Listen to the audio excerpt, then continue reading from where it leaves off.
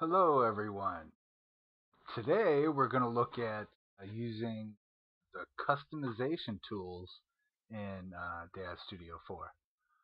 There's a few things right off the bat that you can do. As you see here, I have my scene tab on the left. Now normally when you originally open up DazStudio, the scene tab will be on the right. And I don't like it on the right side because I like to use the scene tab on the left and have my parameter settings so I can use all these sliders on the right here. So I have moved the scene tab to my left, and it's pretty simple to do this. All you have to do is click and drag, and if I wanted to, I could put the scene tab right in the middle. Okay, but that's not a very good spot. But originally it went on this side, and there's different ways you can do this. You can put it there, but yeah, it's just basically click, drag, put it where you want it. But of course, I like it over here.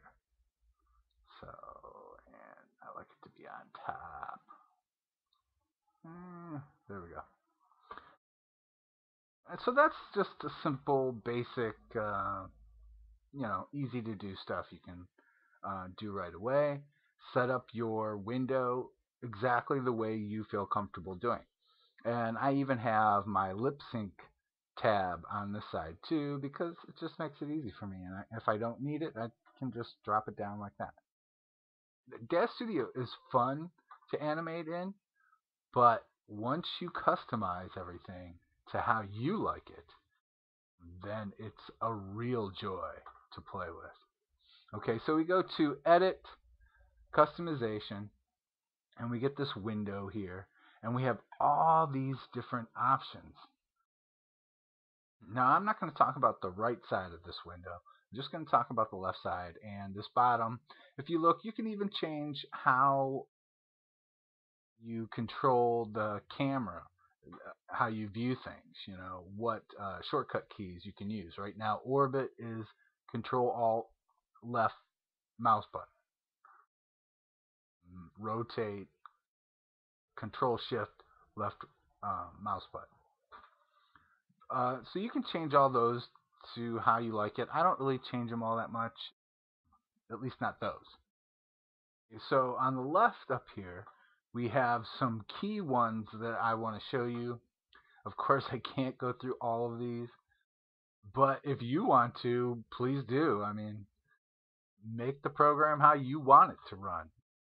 But the main one I'm going to show you is the animation drop down here. So I have set up all these different keys. You can take a quick look at how I have these set up, and I'm going to open up this window a little bit more just in case, so you can see all the words and names and stuff.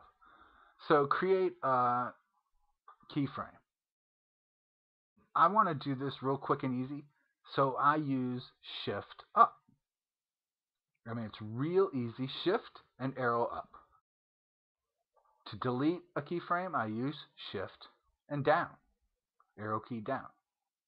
Okay, and the reason why I have those set up that way is because when I toggle through the frames, I use the right and left. So if you see here, skip to next frame. So that's just the right arrow key. Step to previous frame. That's the left arrow key. So as I'm going right and left through the animation that I'm creating, and then when I want to save a keyframe, it's just, Shift Up. And then, let's say I have a keyframe already created. So we have these here, right here. Skip to next keyframe. So that's just the up. There should be skip to previous. So that's just my down key. So I'm using just those 4 arrow keys and the shift button to navigate through my animation and create keyframes, delete keyframes, and go to the next keyframe. So you can set this up however you like. This is just my suggestion because I love doing it that way. And as you can see here, play and pause, spacebar, real simple. That's a quick little look at how I do that animation one. And where are the other ones? There's parameters. Okay, parameters. Now there's a lot of options in this parameters, but I think here I'm going to show you there's a key one that I use all the time, or a couple that I use all the time. Right here, memorize. Memorize selected item pose. Let's say you've created a pose and you want to use it somewhere else real quick. You don't want to save it as a preset or something. You just want to, duplicate it somewhere else in your animation. So I use page up for that. And it just makes it real easy. I just hit page up. I have that avatar selected, or all the parts that I want to memorize selected, and hit page up. And then when I get to the frame that I want to paste, so it's kind of like a copy and paste type thing, when I get to the frame that I want to restore it, then I hit page down. So it's real simple to use this way. Okay, now we're going to go to one that I think is pretty important. It's the save filters. Pose preset.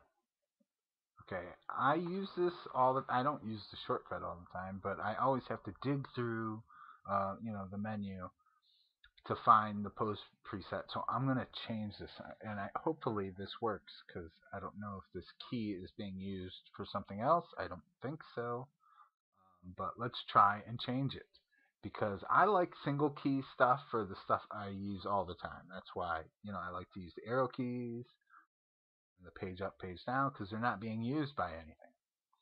So we're going to change this. So we go right click, change keyboard shortcut, and I'm going to use the key right next to the number 1 on the keyboard. And it tells me it's already being used by another action. Do you want to clear all other uses and assign it to this action? Yes. Okay, so I don't know what else it was being used for. I would not suggest you just willy-nilly change all the shortcut keys, though. Try and find out what it was being used for. So that's how you change one. It's really simple. Oh, I think those are kind of the basics, and you can go through and look at all the different options that you might have. So let's apply that. And for some reason, it always wants to go to the first tab up here after you save it. So we applied that. So and then we accept it, and then I can go back to my animate tab, and let's save a pose preset. So I hit that button, pops up my pose preset. I want to select all, and then go to here, deselect this. Let's accept.